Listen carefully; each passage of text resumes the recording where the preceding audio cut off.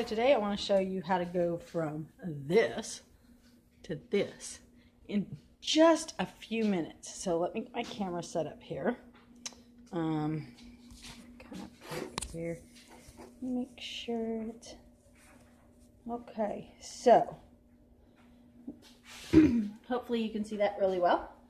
The good thing about this is, number one, it's totally free, and number two, it's totally organic. So you can go from this nasty thing to this just by using this. And what this is this is a paste with a little bit of moisture that I made out of the ashes from my fire.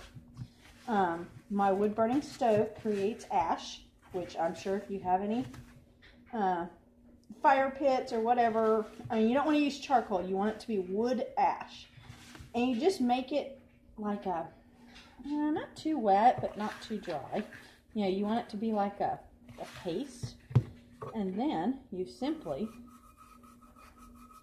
rub this on all over your, this works for silver. I don't know about other precious metals.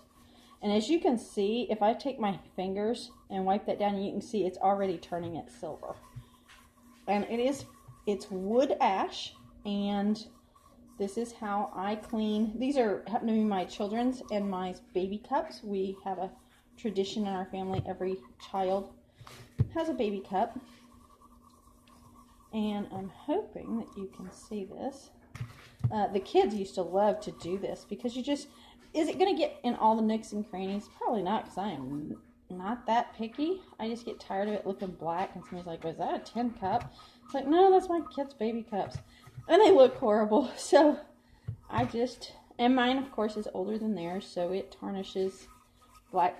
Okay, so here we go.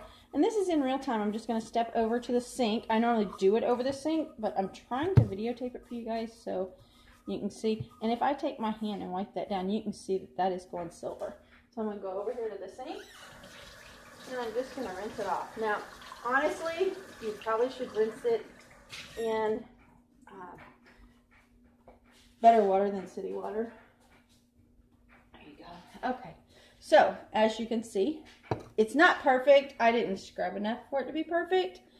But honestly, that's a real-time time-lapse. So you can see that it just takes that off. And if you don't touch it, it won't tarnish as bad. So, and I have another one. So you can see, this is what they look like after they've sit for a while. And I scrubbed, this is where I was scrubbing and really rubbing it off. So that if you put a little bit more time into it, you end up with something like this. But it literally takes just seconds to clean the silver. So there you go. Organic, free, non-chemical, super easy. Kids can do it. Let them play with your silver in the ash. It's great.